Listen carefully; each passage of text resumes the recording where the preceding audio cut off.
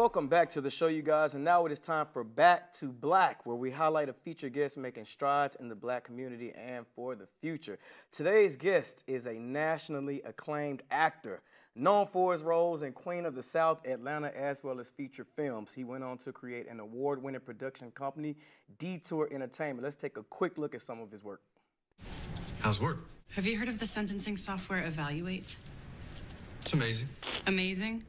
Groundbreaking and revolutionary also apply. The algorithm is biased. An algorithm isn't biased. That's definitively the point.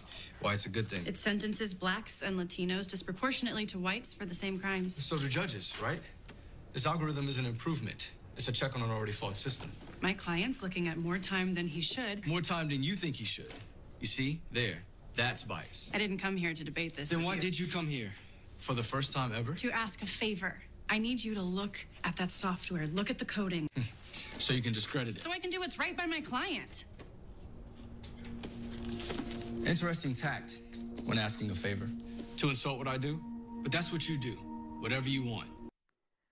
You guys, please welcome to our show the very talented Mr. Chris Greene. Hey. Chris, thank you for coming on the show. Thank you for having me. Thank you for having me. So that clip Appreciate was it. from your show For the People. How is that going?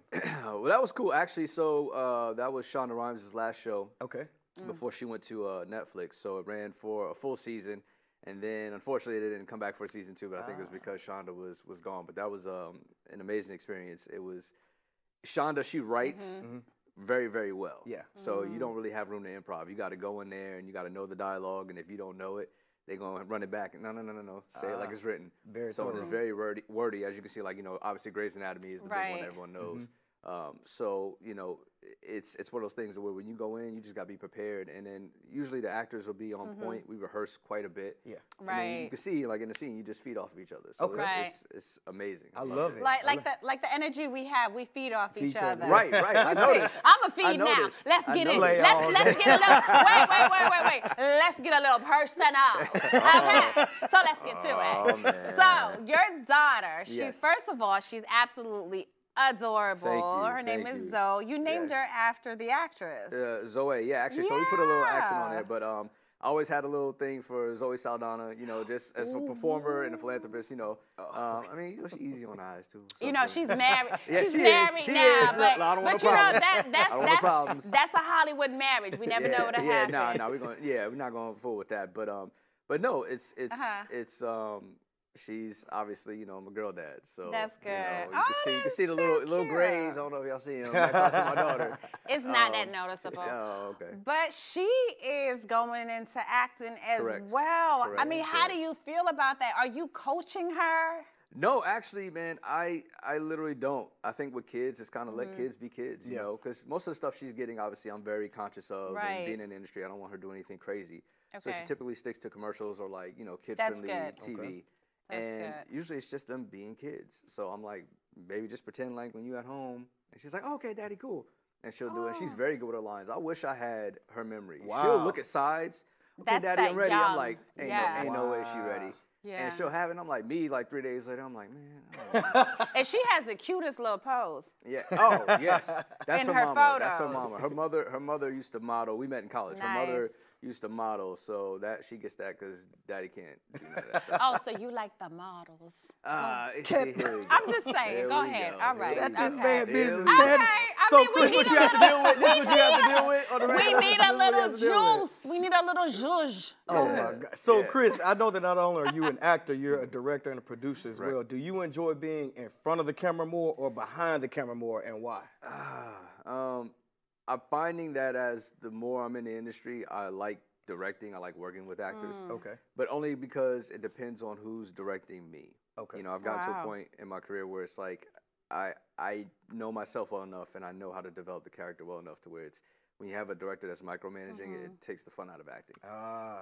But you get those directors who are like, a John Lee Hancock or somebody like Nate Parker, who's, was an actor. So Right. they basically will let you go with it. It's like, no, that was good. Let me give me something else. Give me something else. And then it's just more the technical stuff. Okay. But when you're working with actors and directing, you get to see the whole picture, Right. not just your role. Right. So you Right. get to go in and you get to, you know, create this world, and then it's almost like, you know, and not to sound like, you know, condescending or anything, but it's almost like they're chess pieces. And your goal is to win the game, so you're strategically placing this actor here. Now do this, and put the light here, and do all that. Right. And when you see the finished product, you're like, man, yeah, see, this is cool. I can get down. Because you speak the same language. Right, so it makes sense. Yeah. Right. So besides me, what other actors do you want to work with? You know, everyone has their list. You at the top of the list. I know I am. Come on, Candice. You know you at the top of the list. I'm coming. At the top of the list, guys. I'm telling you. So who do you want to work with? Who is your dream? Obviously, you know, the GOAT. I mean, Denzel's amazing, and we're from the same area. We're both from Mount Vernon, New York. So, but I think he's getting on up there, and he's starting to direct way more. Okay. Yeah. So I think he might be unfortunately retiring soon. So you think so? I mean, he's he's done everything. He's done an interview where he's literally said, and it's true. He's won literally, as far as a performer, every award you can win. Yeah. So it's at that point. It's kind of like, what else? And he's pushing his son now too, yeah. so it's like handing over the baton. Right. Well, I think his daughter as well. I think she works behind the scenes. She's also in the film industry. So he's kind of at this point. What else can Denzel achieve? You know, he loves being on stage, which I wouldn't mind being on stage with him either. So I'm hoping he doesn't. You know, hang around for a little bit. He needs to, because he's on my list. Yes, yes. So in this last film, you could tell he's starting to do more plays, like he did King Lear. No, Macbeth, excuse me. Macbeth. He did King Lear on stage, but he did Macbeth for Apple TV. And, you know, a lot of people watched it, and even people that don't know anything about theater enjoyed it. Yeah. But it's Denzel. I mean, you know, Francis McDormand, like, you can't go wrong with these people. Can't go wrong with them. So he's on the list. Helen Mirren, Meryl Streep, Viola, obviously. I'm a little jealous because I know some actor buddies of mine who have gotten to work with Viola. And when I talk to them, they're like, it was dope. I'm like, you know what? Y'all don't talk to me no more. Matter of fact, I'm blocking you on social media. I don't want to even see the pictures. She's just, you have no choice but to elevate your game. Like the moment she steps onto a set, her presence is just that strong. And it's just like, let me go ahead and go over these lines again real quick. Get it right. Yeah. So, you know, those are a few, you know, Will, just for the sense of working with Will, a sense of everything he touches is gold as far as box office. Yeah. So, you know, if you're going to be on the set with him, it's going to be fun. Yeah. So I would love to do that. And, you know, but people sleep on the chops too. I mean, he did every biopic he plays in. He embodies it. He gets nominated. Yeah. So it's just like, obviously he's doing something right. Yeah. But obviously most people know him for like the Men in Blacks and the Bad Boys and stuff like that. Yeah. So that would be fun. But there's a whole laundry list. I'm happy to work with any actor who's, you know, passionate about the craft and want to do their thing. So. Well, we got one right here that's trying to get on the scene. Listen, I'm telling you, every day, all day. So you heard it here first, you guys. But we got to too. We got to bring you on. Oh, please bring me on, because I need to get. I'm trying to get into the game. He sat up now. We were closing, but he said, okay. He sat up straight. He sat up straight. He do his little. Well, y'all heard it here first. I'm gonna make my acting debut, but we got to take a short break, you guys. We'll be right back with more with Chris Greene.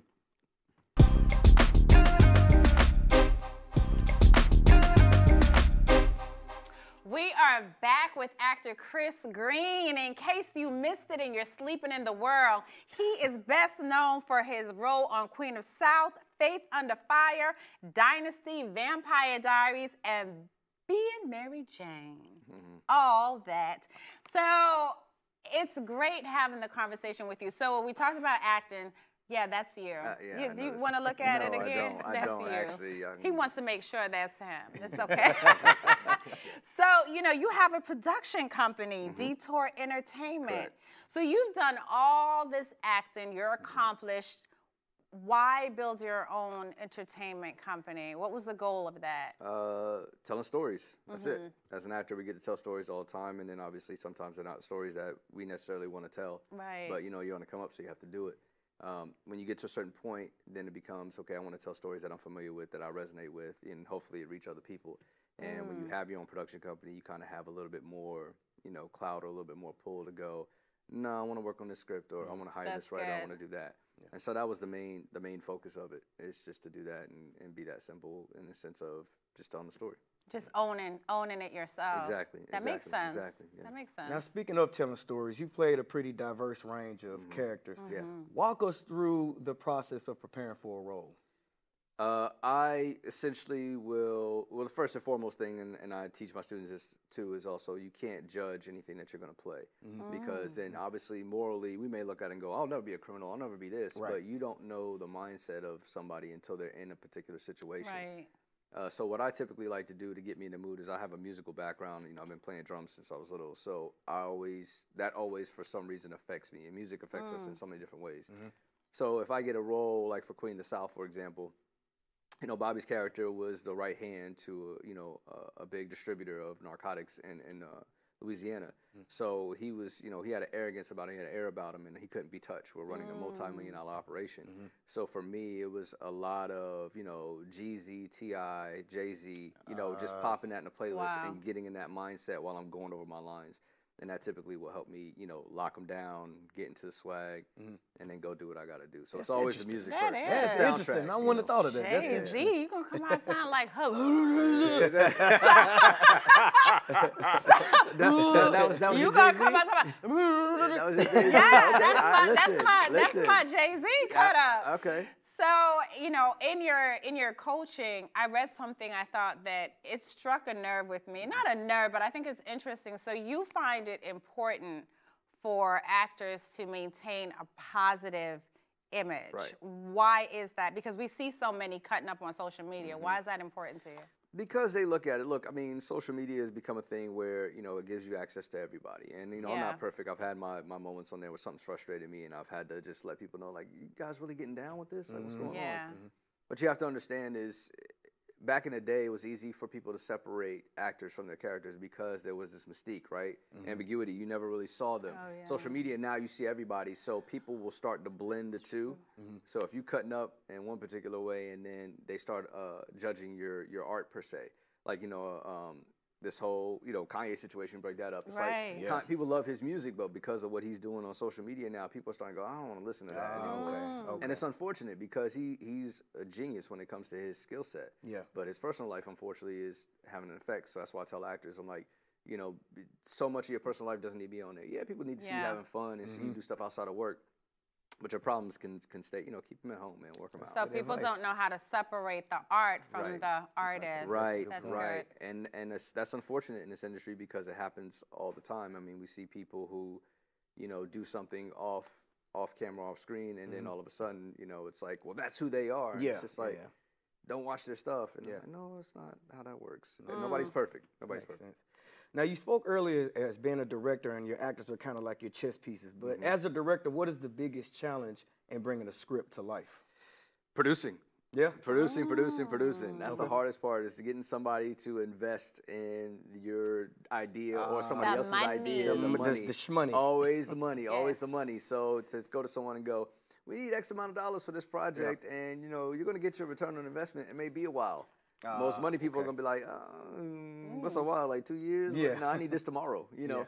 So that's the hard part. But as a producer, when you put all the pieces together and go, we have this actor, we have this director, we have, you know, this hair and makeup team, we have these people that have gotten awards and recognition, then they will go, oh, well, I saw that film and I loved it. Well, this is what you're going to get. And that's how that, you know, works. So I'm giving you 10 seconds to talk to the people out there that want to become actors. What is the best advice you can give to an aspiring actor right now? Words are your weapons. Read. That's the best thing you can do. Read as much as possible, because storytelling involves words, and words from the beginning of time have always been on paper, have been on walls, whatever. So read as much as you can and go live life. Well, look, there you have it. I'm about to read because he's going to run me my lines as soon as we get off of this. This is true. She's getting a coaching lesson right after. Yes, I'm going to read everything, just like we're reading all your emails, your social media posts, everything that you put, all the smiley faces. Connect with us. Stay with us. Where can the people reach us? You can find us on @Candice and Kris Live. Well, there you have it. Thank you, Chris. Thank you guys for coming on the show. Yes, absolutely. We got to go, guys. See you guys next time.